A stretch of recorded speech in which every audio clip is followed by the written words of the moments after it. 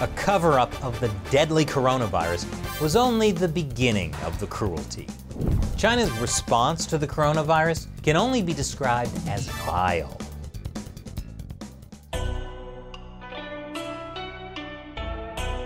This is China Uncensored. I'm Chris Chappell. Now this may shock you, but it turns out an authoritarian regime that's killed millions of its own people over the years doesn't really care if people die from an epidemic. Not if the bigger threat is to its own rule.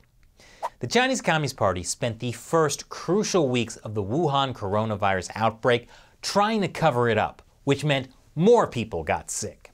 And that's bad because it makes the party look bad. Like that international media are calling it China's governance failure. Even more humiliating, Chinese people are actually praising Japan's response to the virus and the help they've given China. And that is impressive given the Chinese Communist Party's decades of propaganda about how terrible the Japanese are. But don't worry, there's still something the Chinese Communist Party can hate even more than Japan, and that is America.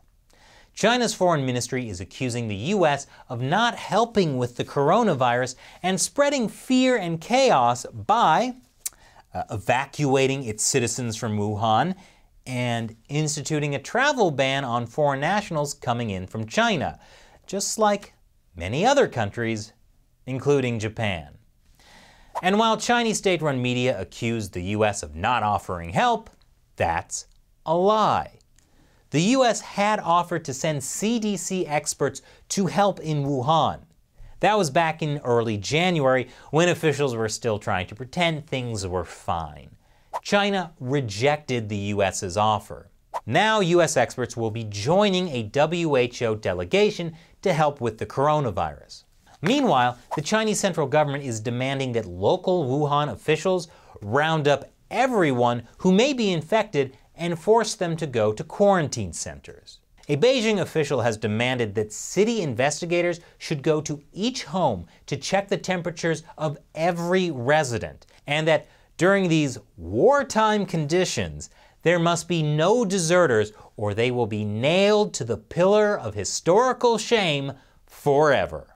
It should be noted that the quarantine centers don't actually have nearly enough beds for everyone, and many of them don't have enough doctors or supplies or even basic conditions to prevent the spread of infection. Although mentioning that might also get you nailed to that pillar of historical shame. Here's a photo from inside a Wuhan gymnasium that's being converted into a quarantine center. That does not look like a good isolation ward to me. And anyone trying to get real news out from Wuhan is being targeted. One citizen journalist named Fang Bin spent days traveling to hospitals, documenting overcrowded conditions and a lot of dead bodies. Then the police showed up at his door. Well, technically they were just a group of men in hazmat suits saying they had to see if he was infected. Obviously, to test if he had the coronavirus, these men had to break into his home and take away his laptop, desktop, and cell phone. And then they took him to a police station, as is common procedure for well-trained medical staff. The police accused him of taking money from foreign forces and threatened to quarantine him for creating fear. Yeah, somehow I don't think that's a quarantine you'd ever come back from. Luckily, others quickly spread word of Fang Bin's detention online and he was released. But beyond citizen journalists, there are also doctors who have spoken out. Dr. Wenliang was one of the 8 doctors detained by Wuhan police after he warned other colleagues about the coronavirus. His mistake? Speaking the truth while the Communist Party was trying to cover it up. Police let him go after he signed a statement that he would no longer commit unlawful acts. Unfortunately, none of that matters now because he died this week after contracting the coronavirus he tried to expose. He leaves behind his pregnant wife and 5-year-old child. But the tragedy doesn't end there. After initial reports from state-run media that Dr. Li had died, there was a furious backlash on Chinese social media. And then, Dr. Li was suddenly no longer dead. Instead, the hospital said he was in critical condition and on life support. There were reports that Dr. Li had been put on life support hours after he had already passed away due to the backlash. Hours later, after the hospital finally announced his death, the online anger continued. People posted images like this one with Dr. Li's mask replaced by barbed wire. They used references to Les Mis and Chernobyl to mourn Dr. Li, and hashtags like "I want freedom of speech." And after that was censored, "We demand freedom of speech." They even posted protest videos on TikTok. But don't worry, the Chinese Communist Party knows how to handle this.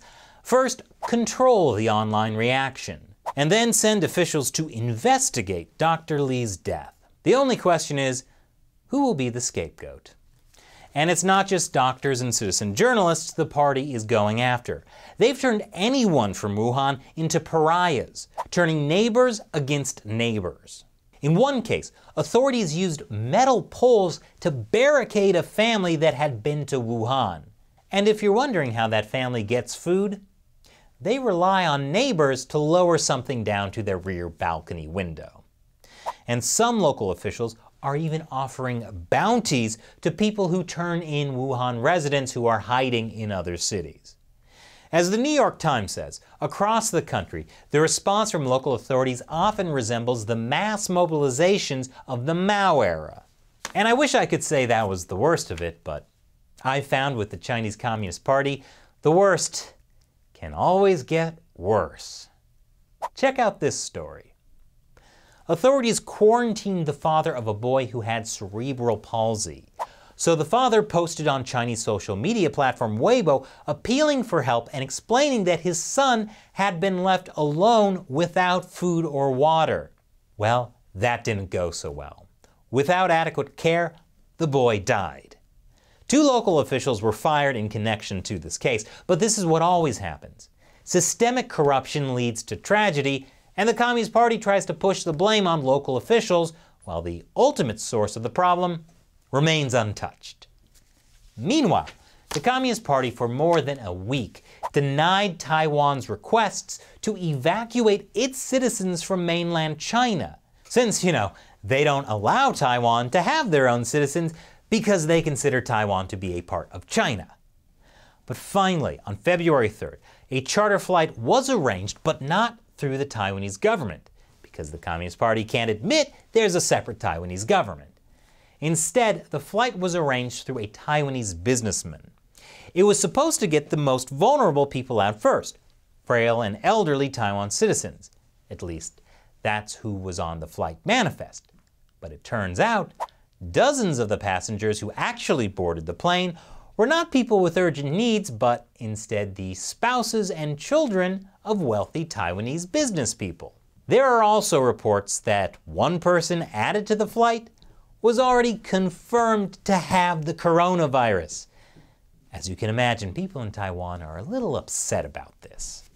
Speaking of Taiwan, the Chinese Communist Party is using its position in the United Nations to turn the deadly outbreak into a political weapon against Taiwan. The World Health Organization is a UN body.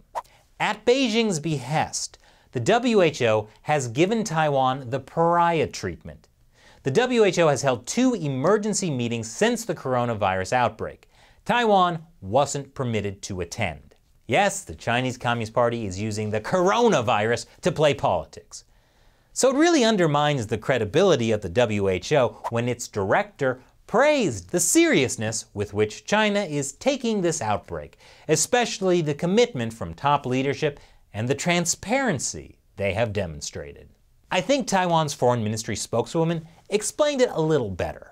We have seen the Chinese government rudely and unreasonably pressuring Taiwan on the international stage and putting political considerations above human health. We have seen that the disease has no national boundaries, and epidemic prevention around the world should have no loopholes, so that they are putting political considerations over people's health and safety.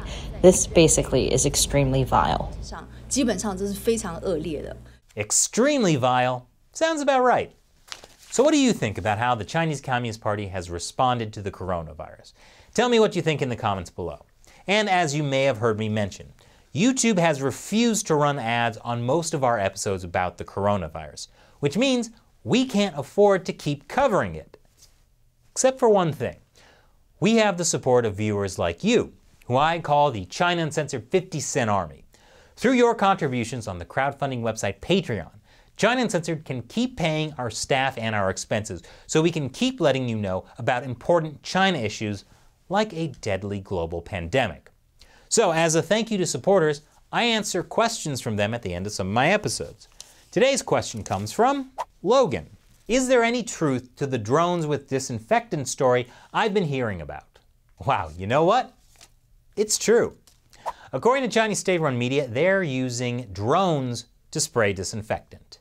I guess in China, chemtrails are real. Drones are actually being used in a lot of ways to combat the coronavirus. In some cases, drones are delivering groceries to people in quarantine villages. And my favorite state-run media, the Global Times, reposted online videos of drones yelling at people to go home. Some of the drones were used by local traffic police. Others, like this one, were from a local social media influencer working with his village Communist Party committee. 老奶奶，别看了，这是咱们村的无人机啊！你不戴口罩就不要出去，不要乱跑，记得赶紧回家，回家洗洗手，对吧？注意一下卫生，对吧？咱们村这么多人都说你都说不住，非得派无人机过来飞你。I mean, that's only marginally less scary than actually getting sick from the coronavirus. Thanks for your question, Logan. And if you'd like to join the China Uncensored 50-cent army, head over to patreon.com/China Uncensored to learn more. Thanks for watching China Uncensored. Once again, I'm Chris Chappell. See you next time.